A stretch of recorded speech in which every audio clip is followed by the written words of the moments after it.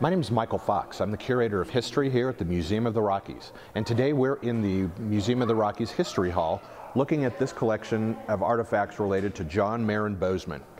Bozeman was a very important person in Montana history. He and his partner, Mr. Jacobs, set up in 1863 to create a new trail to get eastern settlers to the western mines in Idaho and southwest Montana.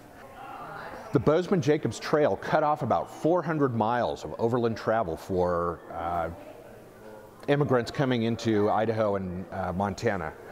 And this was critically important. It allowed immigrants to get to the mines and the diggings much more quickly and avoided several dangerous mountain passes. Unfortunately, their path went directly through ceded Indian territory, which was closely guarded by the Lakota Sioux as well as Crow and Northern Cheyenne tribes.